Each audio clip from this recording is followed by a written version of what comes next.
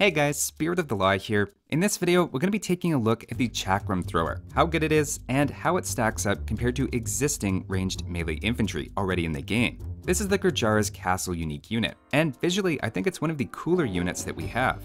It brings me back to a fun scene in Tron Legacy, so I love this unit immediately. We'll start with its stats head-to-head against a couple of established ranged infantry units, giving us some precedent for game balance.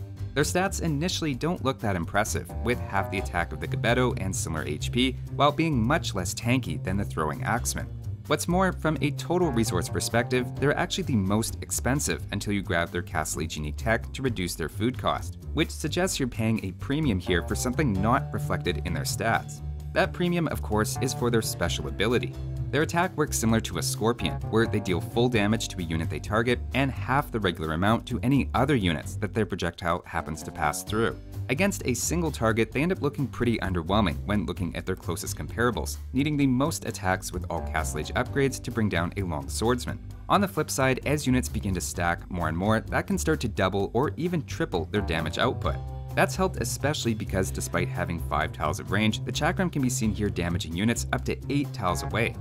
As you'd probably expect, it's upgraded like any infantry, with barracks and infantry blacksmith techs, and as mentioned earlier, Gurjaras have a unique tech to reduce the food cost of their military units by 25%.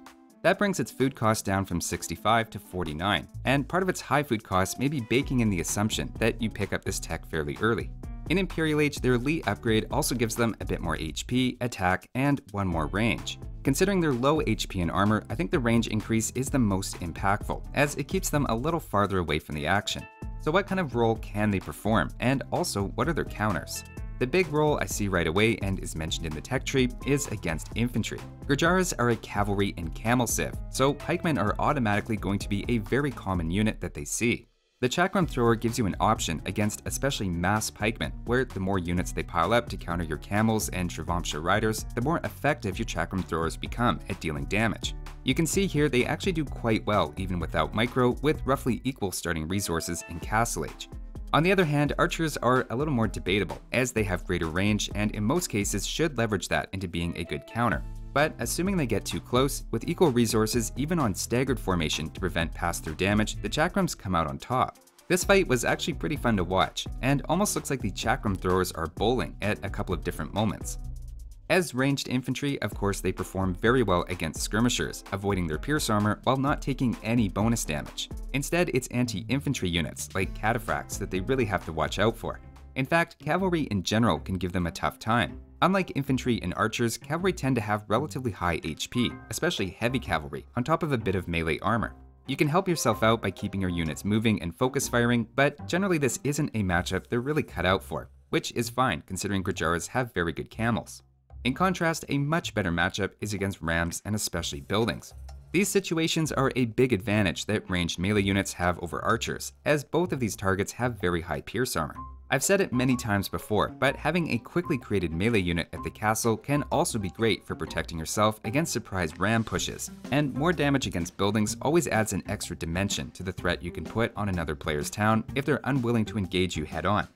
Overall though, I have to say I'm a little nervous about how easy it's going to be to pull off this unit in practice. It's not particularly cheap for infantry, which right away makes it hard to mass, and of course it also requires at least one castle, while having not an especially fast creation time at 15 seconds. While that is in line with the Gbeto and Throwing Axeman, I would say this unit relies more than those others on having a large mass, as its individual stats aren't going to take it very far in small numbers. Initially, I wanted to categorize it in my mind as just a reskinned Gbeto with a twist, but in my limited time playing around with it, I just don't get the sense they're perfectly comparable.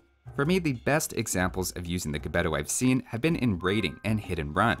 It's a fast unit that packs a lot of punch, and I've seen it completely turn games with annoying small groups that use speed and melee damage to snipe siege, for example, while taking almost no damage in return. Chakram Throwers, on the other hand, move in between a Throwing Axeman and Gbeto, while not having the tankiness of the Axeman to hold up in large chaotic fights, which can threaten to make it an awkward in-between unit. Gurjaras with their food discount tech also have cheaper hand cannoneers and cheaper elephant archers with extra melee armor, so it's just one of several decent range support unit options that you have against mass infantry and low HP units. I'm hoping the Chakram Thrower's melee damage and resilience to anti-archer units like skirmishers allows it to find some good situations and use in practice, as like I said, I love the look and concept of the unit, and certainly in large numbers, its pass-through damage can really add up quickly. That's all for this one though. Thanks for watching guys, and I'll see you next time.